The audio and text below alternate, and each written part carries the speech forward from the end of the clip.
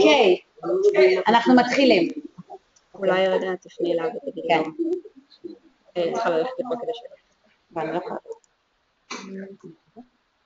פשוט ממול לכיתה, עוד קצת אחורה, עוד קצת אחורה. את רוצה לדבר אליו? נדבר עליו. אז את צריכה לעמוד שם.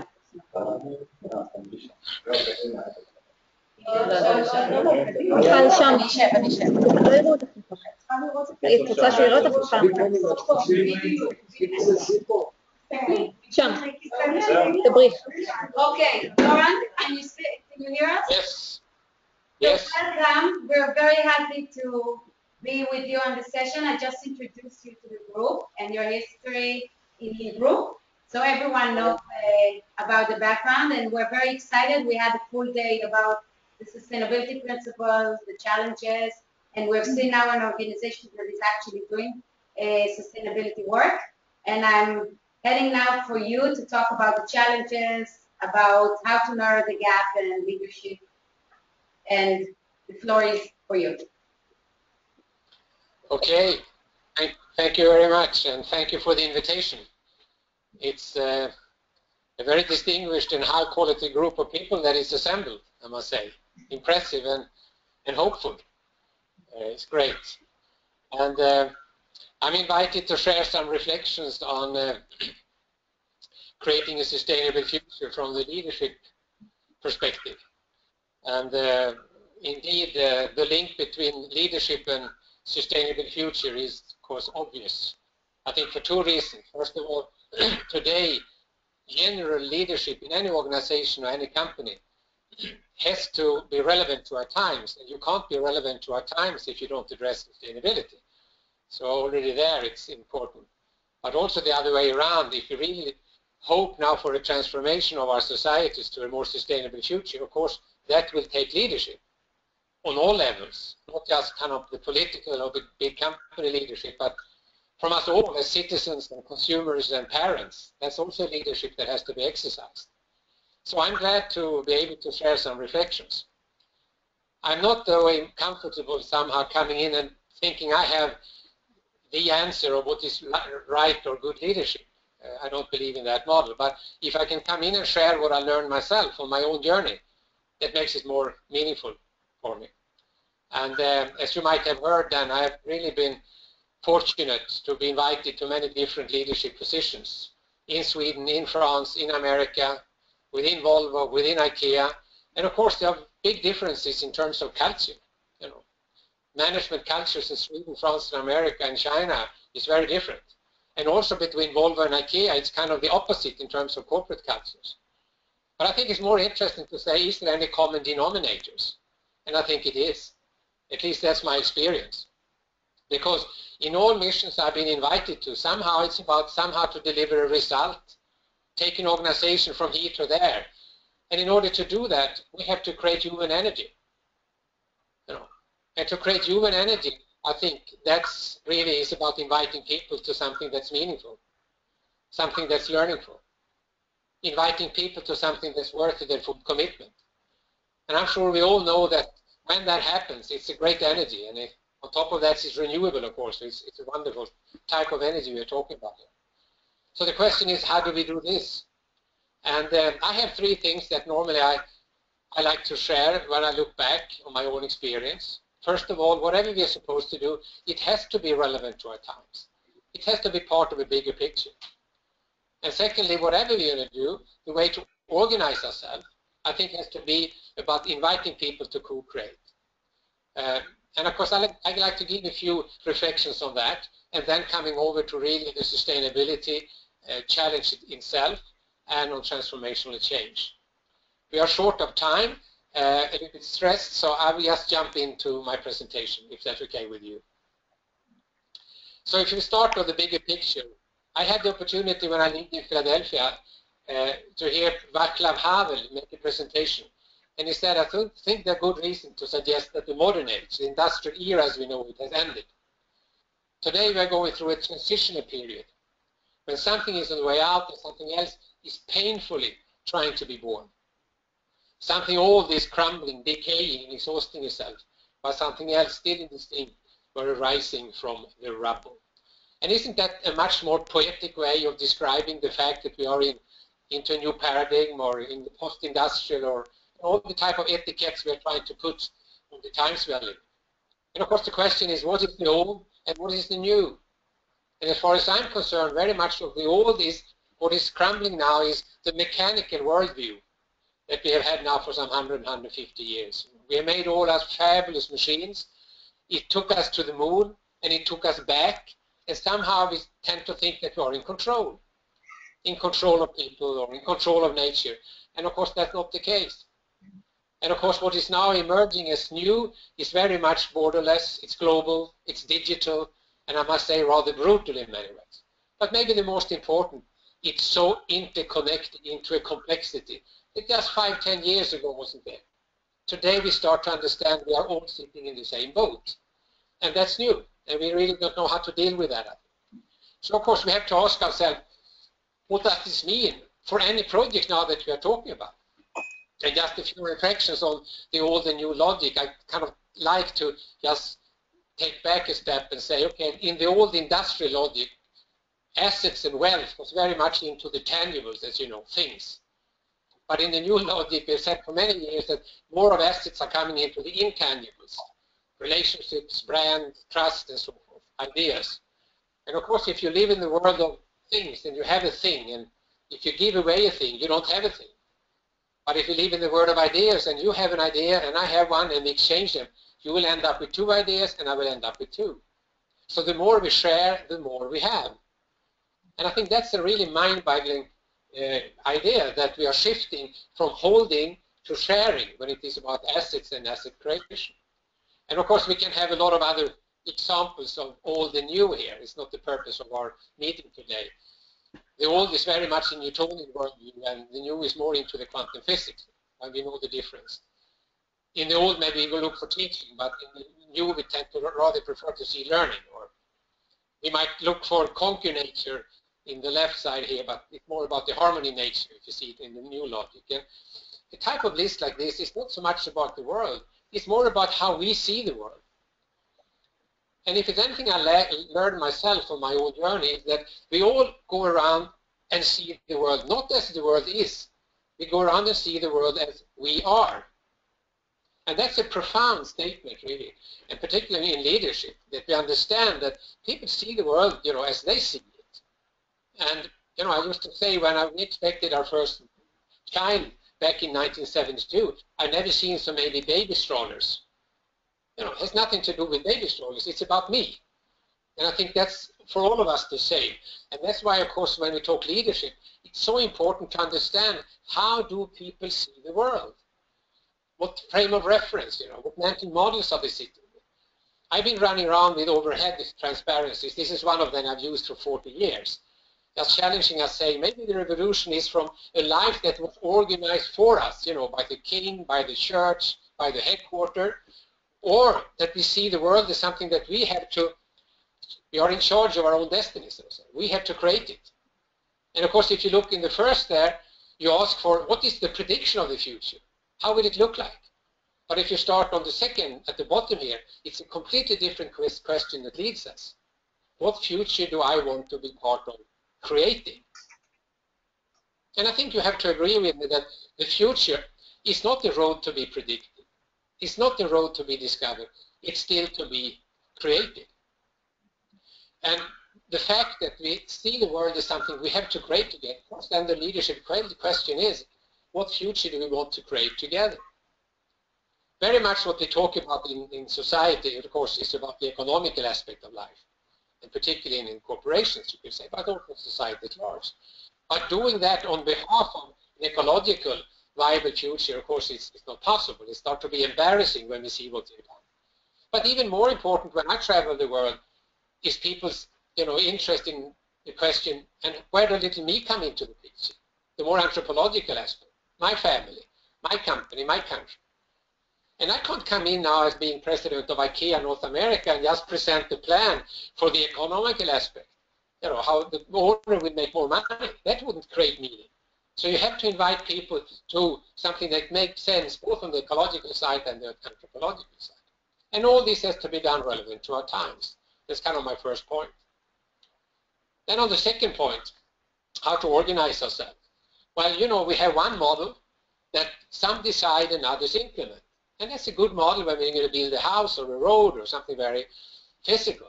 But if you like to invite people to now be creative and, you know, take us to the next level somehow, we have to let loose and invite people to co-create. The problem is when you let loose and give people degrees of freedom, they run with it, so you get centrifugal effects. So then we need a center to keep things together. And what is that center? Well, in my experience, it's about the question, why are we here? Or the question has been a bit more sharp over years. The question is now, who would miss us if we weren't here? I think that's a very good question that you can bring in on the project level or a corporate level. Because in a business context, of course, we are here to enable customers to do something that they couldn't do if we weren't here. To enable co-workers to grow into something that we couldn't do if we didn't do it together. To make society a better place to live in. And if we have this model, to give shareholders their return. That's kind of a given. But you know that very much of business over the last 10, 15 years have tilted towards being shareholder driven. The purpose of business is about creating shareholder value, period. And I think that's as stupid as to say that the purpose of life is oxygen. We need oxygen to live. You need to make money to be business, of course. But life is much more complex and much more exciting than oxygen. And it's the same with business. We have to go into that complexity of customers, society, co-workers. That's where creativity sits, and that's where meaning sits. So the why question, you see, I've used somebody here that has more credibility than myself. It's extremely important, and I think, at least for me in my experience, it's very useful also somehow to going back to the basic purpose. And if you think like this, the organizing principle is not what is good for our company. The question is, what is our company good for? Maybe for some, this is playing with words. For me, this is two different landscapes that opens up. So, just a little short break. Do you hear me? Yes. Yeah. Do you see the slides? Yes. Yes. Okay. Can I continue like this? Is it okay? Yes. Yes. Okay. So, if this was just some reflections then generally on leadership, there's so much more to say, of course, but then there are two questions here that really I'm engaged in, you know, deeply. And I think that's, of course, the question about the sustainable future. What is it and why is it not optional? Why it is absolutely at the center of everything we have to do. And once we understand that, what is the type of transformation and change that we need in order to go there and to get there? And I'd like to share a few reflections on that. And of course, when we talk sustainability, you know that this is a long list about a lot of issues, and they are interconnected, all of them, as you know, and big challenges, all of them. But for me, the key question here is why? And I'm convinced if we don't have the why sitting down here, if it just sits up here, you know, this is important, we won't make it. So I have 3 pictures I'd like to share with you that has been very important for me to get into the why this issue is so important and critical. The first is this one from the natural step, you know, 25 years ago, when the natural step defined planet Earth as a system, which of course is then a closed system in terms of materia. It's the same molecules that we turn around as 4 billion years ago.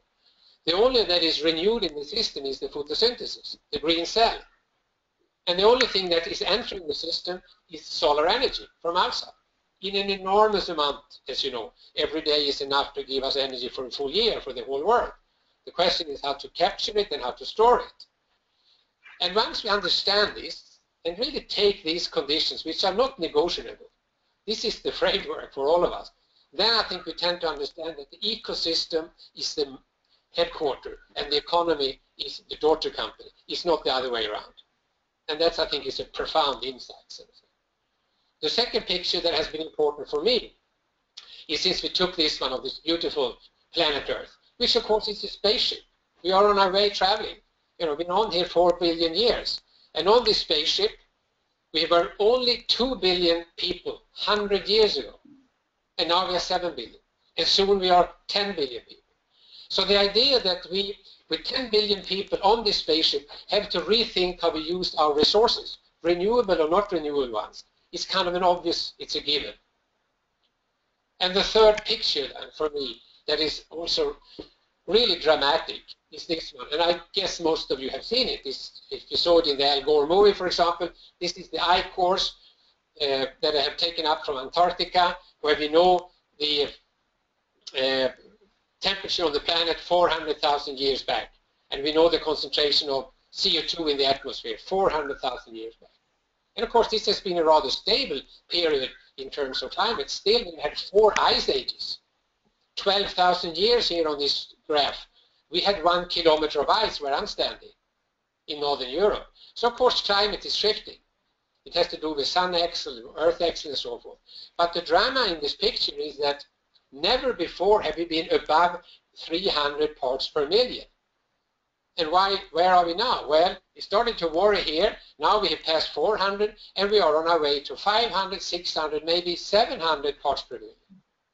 And why is that? Well, we know it's because we are burning coal, oil, and gas, and the way we live. And when we burn coal, oil, and gas, it becomes CO2. And we know where the CO2 is going. It goes into the photosynthesis, into the trees, into the oceans. But the ecosystem can only take in 1.5 ton per person per year, but we are producing 4.5 or 5 ton per person per year. And of course, the difference accumulates up in the atmosphere.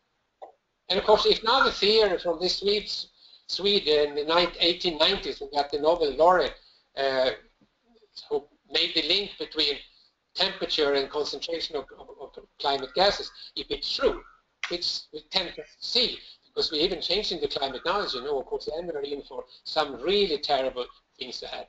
And that's why this is the biggest question of our time. And of course, if the Siberia tundra start to leak methane, then what we're doing is nothing. It's an enormous amount of things that we can start to undo here. And of course, that's where the scary part is in this picture. So, I guess these are things you know, but of course, I'm just coming to the point, we need a new way of thinking. And I think this beautiful quote from Einstein is exactly what it's all about. We have done what we've done. We haven't maybe understood. Now we understand. It's time to rethink and find a new way of thinking. And I'm absolutely convinced from where the inspiration will come. It will come from nature itself. Peter Senge and I wrote an article back in 2001 when we just claimed, the inspiration from nature, because nature is an absolutely wonderful system. The word waste hasn't been invented yet, as you know. The leaf falls now here, that goes into a new living loop. But the industrial system as we know it, or as we have done it, it's a linear system. Take, make, and waste. So it's obvious we have to go from a linear thinking to the circular. We have to go from conquer nature to living in harmony with nature. That's where the challenge is. And of course, when and if we decide to do so and let the human creativity loose, we can do that. There's absolutely no restrictions on it. But we have to address it. Otherwise, of course, we are busy doing other things. So let me then, since we are on the leadership agenda, just share a few examples of where people are trying to address this. And I will start with a very controversial example, Walmart. One of the biggest companies in the world, and they are criticized for everything, as you know. They are really the dirty growth machine. And back in 2006, this guy here, Lee Scott, the CEO at the time, he gathered 250 of his top managers, saying, we've been out listening now. Why are we in conflict with the world we are living in? And this year of listening, we also saw that Katrina in New Orleans happened, and he was there physically. And he said, if you don't understand that what we saw in New Orleans, that was the environmental problems in slow motion. And then he went on by saying, and when I see what this company have done for the last 10, 15 years on the green agenda, and maybe what normally all big companies have done, it's just bullshit and PR.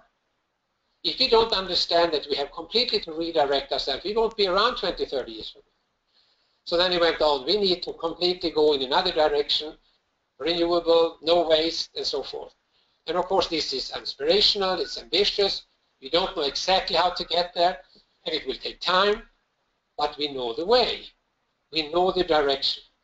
By the way, they're also influenced by the natural step, I think, in their thinking, we know that. Anyway, he said, remember now, we will not be measured now by our press releases or our promises. We will be measured by our actions. So please, we have to get to work. And then he puts up some 5-year targets, 3-year targets, 7-year targets, and so forth. I just like to relate to this as a leadership example, because, you know, first of all, when Walmart as a big company decides to double fuel efficiency in the transportation, that changes the landscape. Because when a truck producer like Volvo comes to Wall Street and they say, how more efficient are your trucks, Mr. President of Volvo? It has to be 20-30% at least, because the biggest transport buyer in the world have decided to go that way. And by the fact this they did, we know that by now. We have the data of that from the result. And the other thing is that when they say we're going to go towards zero waste, for example, without knowing how, what is happening then? Well, all experts in the world are coming running with solutions. So that's another dynamics that is kicking off. And of course, this also takes some courage, because this is a quoted company on the stock exchange. And of course, the people there say, what is going on? We have a Greenpeace guy running Walmart. This sounds dangerous. And he can stand there and say, well, maybe we'll be driving some costs, but it's about value creation. We need to do this. So that's an interesting example. Unilever came a couple of years later with their plan to double sales and reduce footprint with 50%, which is an extremely ambitious thing. And again, they don't know exactly how to do it, but they do it very transparent. They invite everybody to come in and help in the whole value chain into the Indian village and so forth. And the guy who is kind of running this is, of course, Paul Pullman, CEO in 2010. And he said, we can't do healthy business in an unhealthy society. So we have to do it. And it's, you know, we have to speed up. As a matter of fact, right now, he's trying to mobilize 2 billion people on social media to put pressure on politicians and on corporate leaders to move faster on the climate agenda. And he also canceled the 3-month quarterly result reporting, by the way. My old company, IKEA, has also, after 25 years, come to a point where they have a very ambitious plan on people and planet positive. As you can see, fossil-free and renewable and so forth, and also when it comes to suppliers and people and living conditions for people around the world. And they're trying to really incorporate it into their business idea.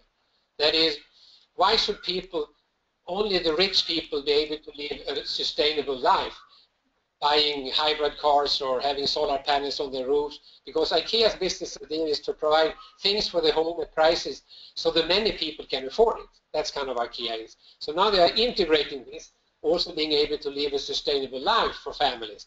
They like to find solutions that are more affordable. So you see, then they start to build it into their business. They started back in 90 when I was there. I was there between 1990 and 1997.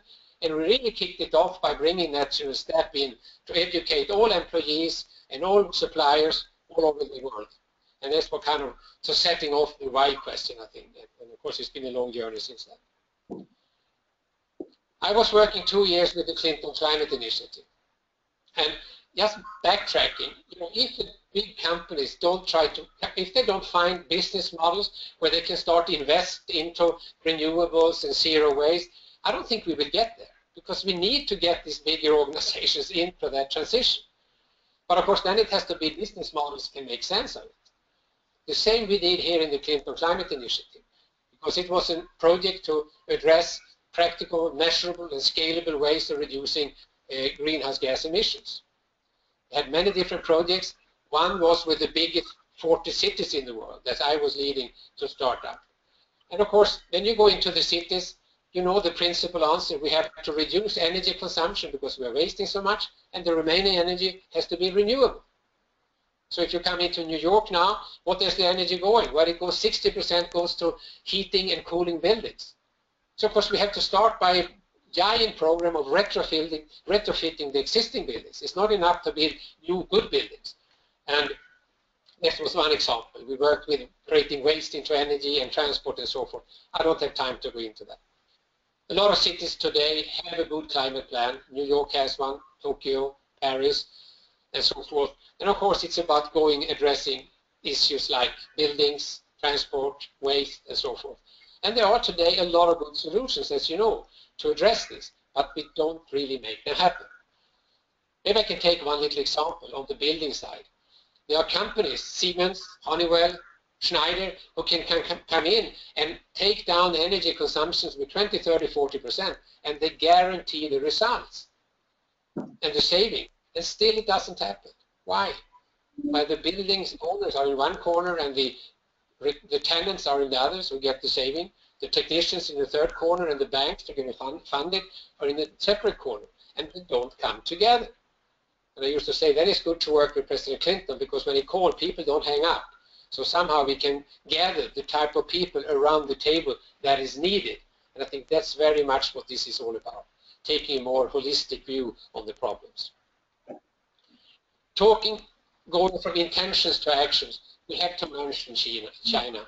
I've had the fortune of being out there for the last 15 years and seeing a dramatic transition around 2007, 2008, when they decided really to go another way. And I've been sitting with the absolute top people there, and they say, "Why we hear a lot of thunder and see no rain from you guys from America and Europe. You talk a lot, but you don't do it." You know, the first industrial revolution that put us on opium, we were sleeping. The second, the IT, that was China, that was India, no, sorry, that was Japan, it was America, it was impressive. The third, the green, we like to be part of leading. And I think there's something deep in that position on their side. They are now investing heavily, as you know, in wind, in solar cell, in solar collectors, and so forth, electricity. And of course, it's amazing. It took them 2 years to produce more solar heat collectors than the world altogether. And of course, what happens with cost and the learning curve, we can just imagine. The attitude or the leadership thinking. I have a quote here from Deng Xiaoping. You know, he's been through 3 revolutions, and he said, "If you like to now set a new direction, transform our society, set the direction, and trust the future generation will be wiser." The leaders themselves, with only being power for a decade at the most, it's neither feasible nor necessary for them to reach the goals they set. Completion will take several generations. All that is needed now is the commitment. And you see, I like that a lot when you talk about leadership. In many of these instances, it's about making a commitment to a new trajectory, without maybe knowing exactly how to get there and when. And of course, don't misunderstand me. China has dramatic problems on the environmental side, enormous problems. But there's also a very firm commitment to try to do something about it. I'm kind of worried when I'm in Europe and Sweden. People say, well, China is the big problem of climate. Or if it's not China, it's the US. You know, they didn't sign Kyoto and so forth. But be careful here also. There are a lot of things going on. It's Silicon Valley, it's venture capital, it's California, it's pro-science, pro-technology, pro-business, pro-risk. It's a very entrepreneurial, and it's bubbling of new inventions and innovations all over the place. So really, we see America here on the one side, we see China. And of course, what is it about? It's about millions of jobs and trillions of dollars, we can say, for the next 20, 30, 40 years. Because we are right now in an extremely interesting period. We have to find new products, new processes and business models and new ways to collaborate and so forth. And we are just here in the beginning. And as far as I'm concerned, sustainability is not only an ethical imperative anymore, it has become a business imperative. Because I'm absolutely convinced that countries and regions and cities and companies, they don't really see, if they don't see this, they will be left behind. And of course, the business imperative, you could say there are 3 dimensions to it, or 3 interesting aspects. The first is just to reduce risk. I mean, we have a Swedish energy company now that 10 years ago invested into coal in Germany, and they are being killed now, of course, by losing money. So reducing the risk by understanding the landscape you are entering, that's already that important. But also, in order to recruit the most talented people or talented capital or customers and so forth, you need to be on the solution side. But maybe most important, to really take on the sustainability challenge is to put an innovative pressure or pressure on innovation. And that's very and extremely interesting, I think, for any company to take on. You know that this meeting is now coming up, end of this month, and whatever is going to come out, it's extremely important. As you heard, President Obama, I think a month ago, said that it's obvious now we are the first generation to know what we are about to address, and we are the last generation to be able to address it. So we are both the first and the last. We are in a very critical moment. And of course, we have to still be hopeful for this meeting. I'm coming back a little bit to that later. But seeing a lot of things going on in the world, yes, it's bubbling over, but of course it's not enough. We are still far from where we have to be, and we are still in front of a tremendous challenge. Just to quote President Clinton in a dinner we had, he said, "I was struck by the countries that won't meet the Kyoto targets. Remember, 170 signed, but only 10 delivered on their commitment. They aren't lazy and stupid, they're not corrupt, they're well-meaning, hard-working. Like all political leaders are facing all kinds of competing pressures in an economy that is not organized for tomorrow's energy, it's organized for yesterday's." And you see, that's true.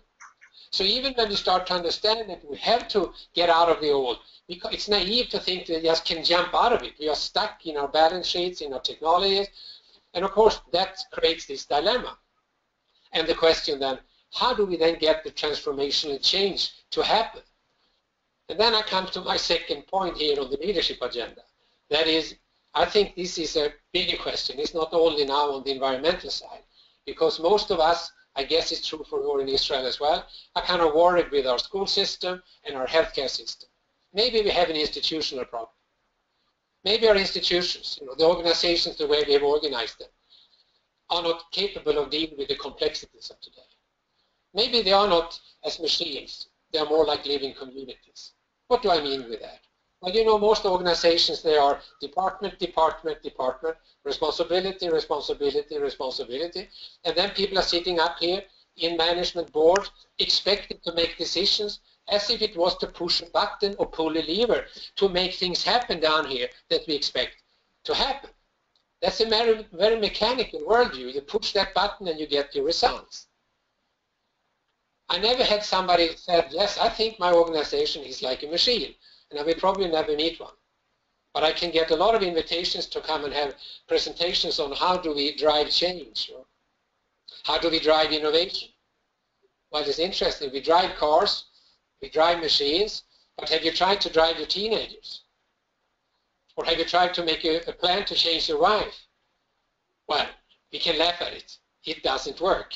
I can't see your faces now, but I guess you would agree with me. That's ridiculous. But still, when we get into our institutions, we are expected to drive change and drive innovation, or maybe change the corporate culture. Listen to that. Change the culture, as if it were spare parts to replace.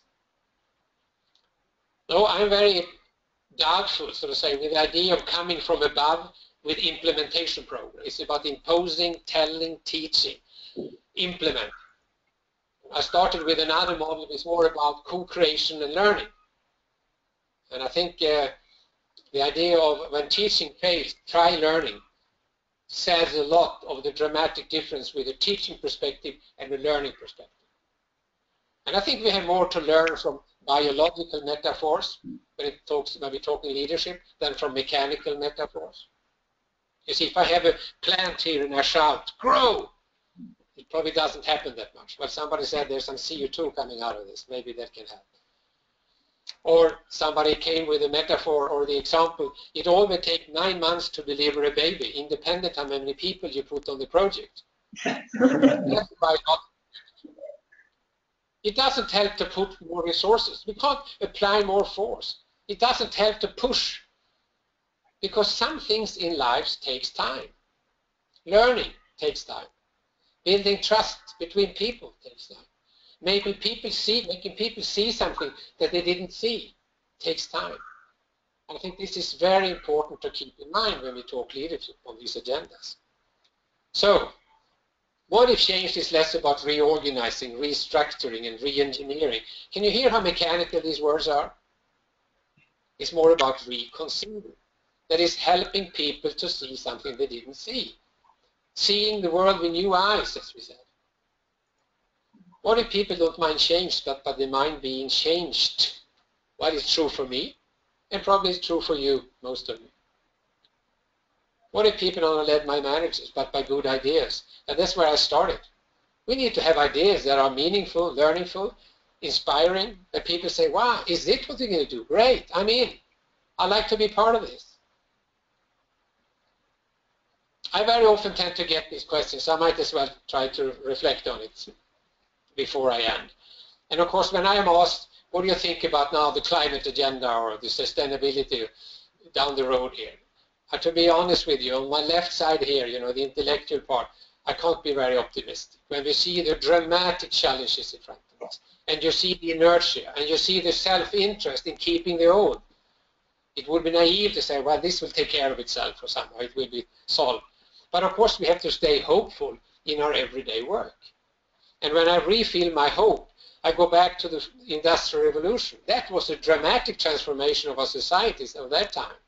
Remember, there was no plan there, no starting point, no leader, no organization that was in charge of the Industrial Revolution. It came through a million small beginnings, making things better, outpouring of creativity, people starting to see something new that they wanted, that it was part of creating. And isn't that hopeful? Because then all of us can be part of the million small beginnings. When you sort out your waste at home, or you take your biofuel car, or little Sweden or little Gothenburg or little Israel, you know, is trying to do something. That is part of the million small beginnings. And I think it's the only model we can hope for.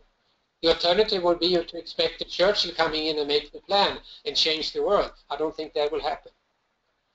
And we don't have to go back 150 years. Already this example that has been well researched, as you know, having smoke been forbidden on public places. It starts with science.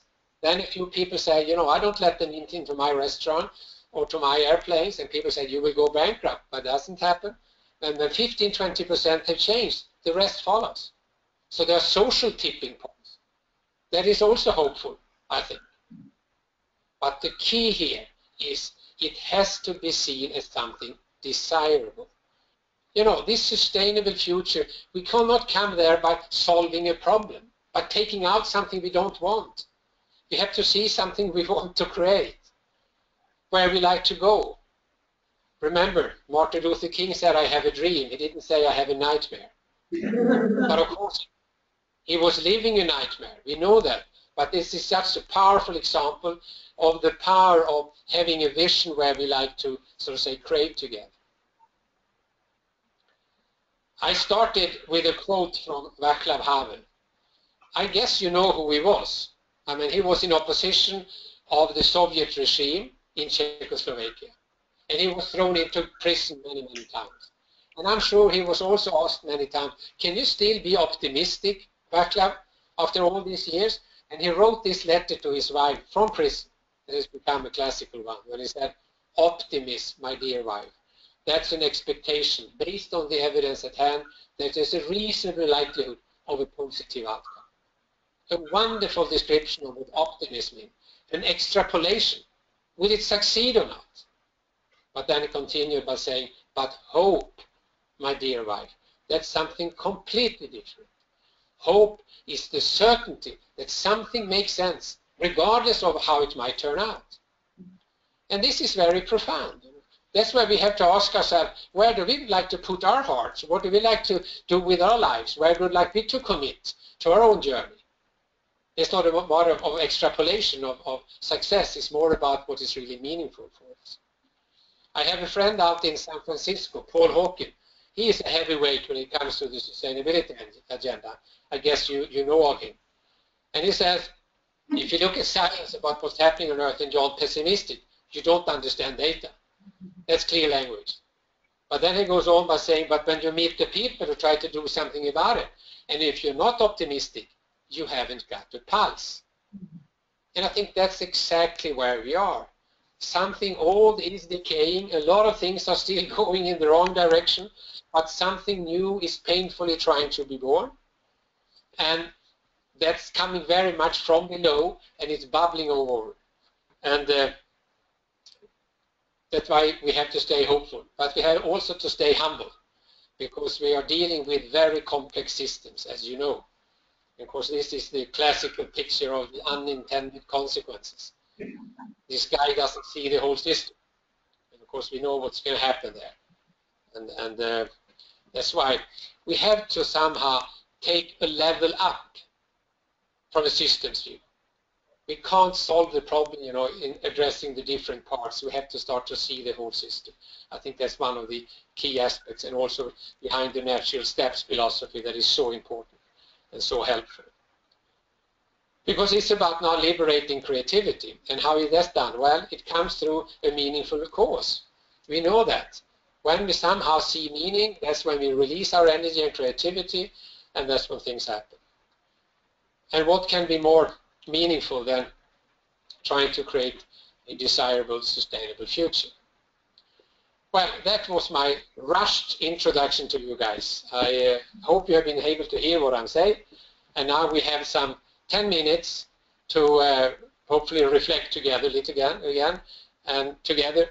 And normally what I do, and of course I met Maya and others up in Sweden, instead of you now putting some questions, I would like you to take 5 minutes to talk to each other and just say, what did we hear?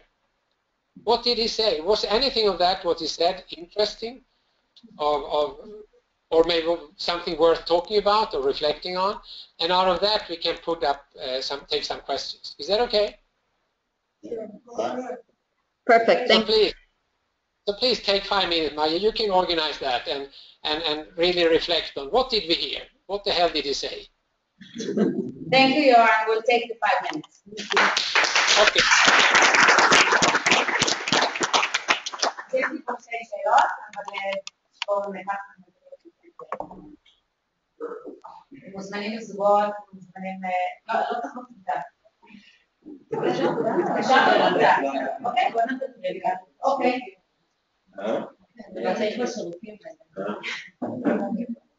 אוקיי, מה שמענו שהיה מעניין? מה שמענו שהיינו רוצים לשאול אותו? להיות בהיי מהשוודית. כן. אני חושבת כבר קיבלתי, אבל זה לא שאלה, זה פשוט כנראה שזה מסר מאוד מאוד חזק, שאתה רוצה לבוא מנקודה אחת לנקודה הבאה, תמיד תסתכל על החלק האופטימי של הנקודה שאתה רוצה להגיע אליה, אבל אל תתעסק במקום מסוים. מה שמניע את האנשים זה אופטימיות, זה לא תסתכל במה שהם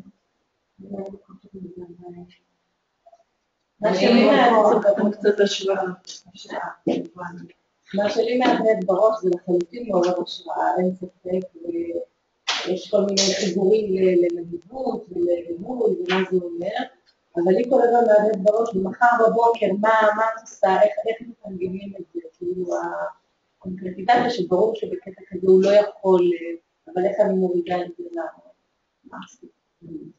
אני תראה שמבוקת מערכת. בגלל שהוא נתן דוגמאות, כאילו, נגיד לקחת בדוגמאות של יוניליבר, שזה היה כמה תאגידים גדולים בעולם. וכמה מנכ"ל עם איזשהו חזון, וכמה מטרות וכאלה. אנחנו חיים במדינה שרק מנסה להתחמק גם מההצהרות שהיא כבר לקחה על עצמה, אז גם ממהם היא רק מחפשת מבחינתי יורדת מהם, זה מאוד מספיק. רוב המדינה. אבל זה לא, אבל עכשיו שלי, גם מה שאני חושבת, מדבר על יוניליבר. בארץ, אני מנסה רק לבדוק את כולם, היא לא מאפשרת תחרות, היא לא מאפשרת צמיחה, היא לא מאפשרת כלום, אני לא יודעת איך זה גלובל, אני לא מתיימרת, אבל הדוגמאות שהוא נותן לי, למשל כתאגיד בעולם, תאגיד, כל השאלה זה, בזמן הספקטיבית של הקיימות, גם יוניליבר פה בארץ מנסה לעשות כמה מהמטרות האלה של הקיימות, של לחסוך באנרגיה, וכל הדברים האלה להיות כזה, אבל באופן שאני גולה, כל אחד אחר, כי לפחות בארץ, הם באמת כמו מפגושות כאלה, שרואים את הגדול, יכול להיות שבעולם הם יחסית קטנים סתם, אני אומרת את זה. הדוגמאות של התאגידים הן גם מרשימות וגם חשובות, אבל אני לא חושב האתגר העצום, זה חשוב, זה נמצא שם, של מנהיגות, שאלה שחשבתי לה, אבל אין לנו הרבה דוגמאות, כמעט אין בכלל, של מנהיגות ברמה הפוליטית, יש אפס, ובסוף הכלים האמיתיים נמצאים שם. לא משנה איזה כלים, קונסולציה או לא, קיצור, לכוון את העולם, בסוף עדיין פוליטיקאים זה מה שעושים, ובארצות הברית יש רק דיבורים, והם בעצם המדינה עצמה ממש לא. מערב אירופה יש לנו דוגמאות, פחות או יותר זהו. כן, אבל מתי הוא בא מהלך על זה? הוא הלך על זה כשנתיים לפני הסוף שלו, שהוא כבר כאילו לא זוכר אותם. ארצות הברית היא... אתה מצביע עניין של רגע, שנייה. נראה לי שהחברות פוליטית זו שאלה נורא נורא גדולה. זה להיות משבר של מנהיגות פוליטית, זה משבר שלא פוקד רק את ישראל, אפשר לשאול אותו גם על זה, כי גם גדול מתמודדת עם זה, זה שהם באים מנקודת פתיחה אולי שאנחנו היינו רוצים להיות בה, לתפיסות של מדינת רווחה, הכל טוב ויפה, אבל השאלות הגלובליות לא פוסקות את אתיופיה, התהליכים לא פוסקים עליהם. אותי מה שמעניין זה ששוודיה בגדול היא מדינה שבגודל שלה דומה לישראל. אותי מעניין, זאת אומרת, כי הוא מדבר על חברות שהגודל שלהם זה לא גודל שאנחנו מכירים שפועל בישראל, שצמח בישראל או כאלה. זאת אומרת, איזה אתגרים הוא רואה דווקא לתוך הניהול העסקי הזה במדינה בסדר גודל הזה, שאין לה משאבי טבע בלתי נגמרים, שאין לה זה, ודאי לנו יש יותר ידע, לנו יש יותר משאבים, אבל בגדול אנחנו לא במשחק של ארצות הברית, לא במשחק של סין. זאת אומרת, מה כמדינה יותר קטנה, מה היתרונות שלו? מעולה. אנחנו צריכים להתחיל לעלות אליו, כי הוא כבר קצר. אז בוא נתחיל את הדבר. אורית, רוצה שנשאל את השאלה שלך? אתה רוצה אתה לבוא לשאול? לא, אלון, אתה רוצה שנשאל את השאלה שהעברת לי? מעולה. ננסה בינתיים שנייה את השאלה שלך. ואת רוצה גם... אני רוצה לשאול על דוגמה אישית. אז בואי תתקבל, אני אשאל את Sorry. Yes, Göran, we are just collecting the final questions and we're just going to read them to you. Göran, can you hear me? Yes. Okay, great. So we had a bit of discussion here and we collected several questions. What do you rather hear all of them and then answer, or one by one? What would be better? I just have 6 minutes to take a few of them, but you can continue. It's more important that you continue talking. But let me hear a few of them. Okay, so I'll ask a few questions and 3-4 questions, and what you can answer would be great. So the first one is we see many examples of leadership and sustainability in NGOs and in the private sector, yet we see only a few examples of sustainability leadership in political leadership. So the question is, how can it be increased, the political leadership, and is it important to your opinion? And how will the relationship between politics and private sector evolve as we deal more and more with sustainability challenges? So the first one is about the political leadership. Sorry, I really didn't hear much of that question. Was it about the relationship between business and politics? Was that what you said? No, it is about the political leadership. Yes. את צריכה להתקרב למיקרופון. Political will. Very difficult to hear what you say. So the question is about the lack of the political will, and how do we increase the political will? Okay, sorry, now I heard much better. Well, again, I think when we start on that, of course, it's difficult. I think it's dangerous to just sit back and say, okay, we need better political leaders, you know, the politicians are too short-term, which is true. But again, we have what we have. And I think we have to work hand in hand. And sometimes, you know, by showing that there are possibilities to make real differences, then it's easier for politicians to come in with legislation.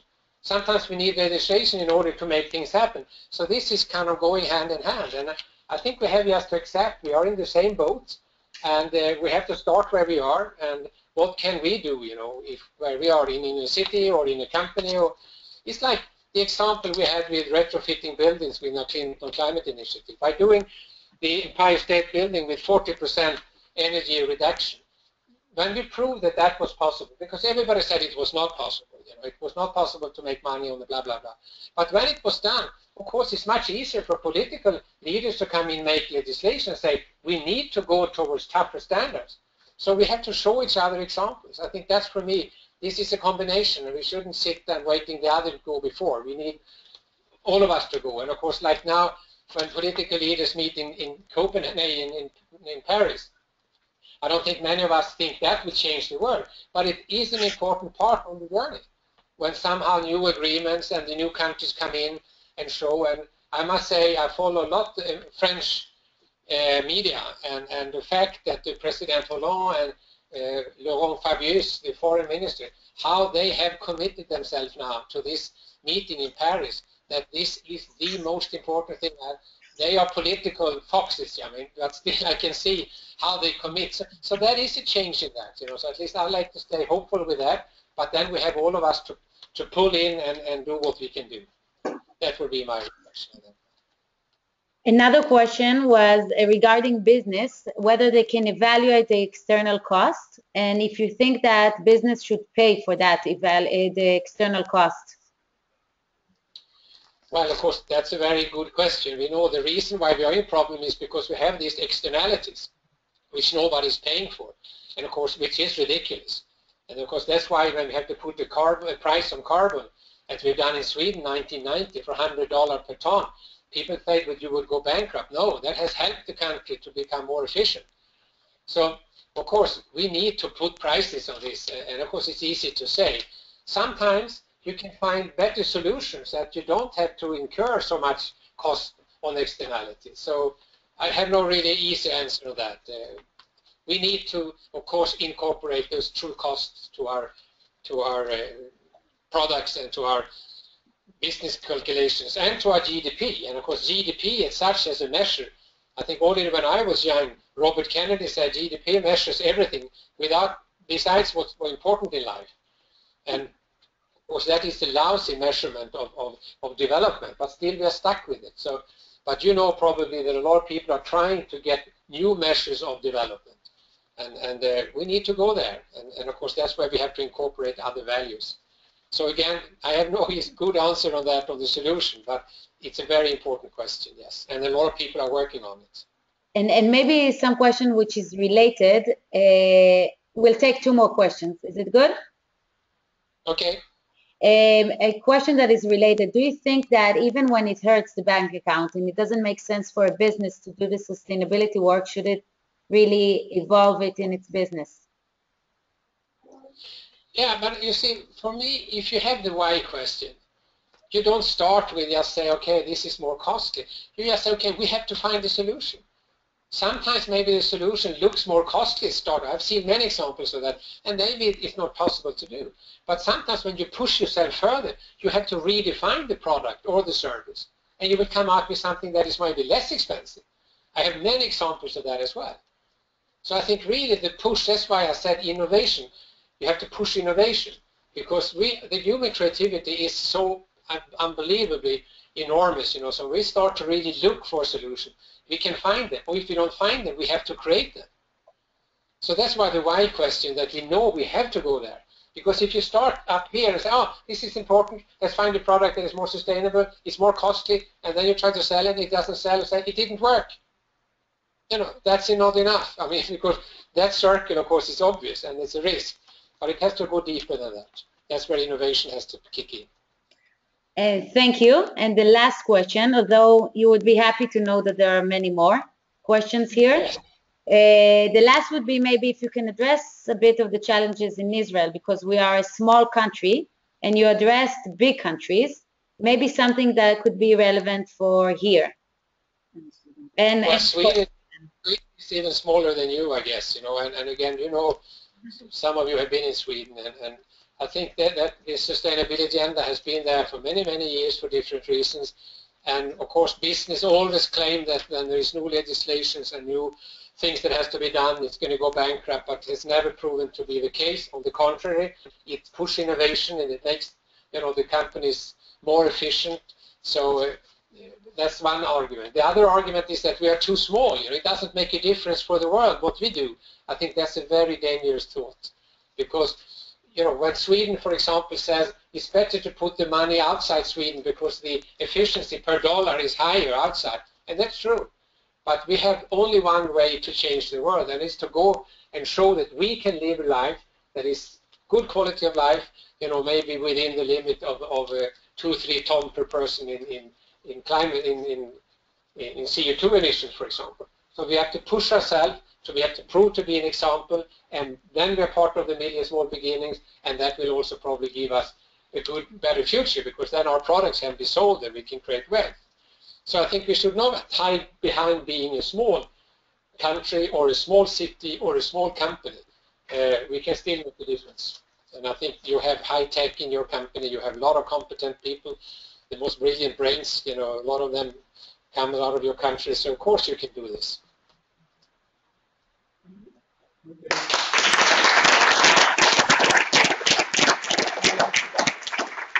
But I have to run off because I have another meeting, people sitting waiting on me. And I have to say, it feels a little bit strange to talk to you in front of a camera, and I really don't know. I can't see your faces, but hopefully there is something you can pick up that is of any value. So good luck, and it was good to have you listening. Thank you very much.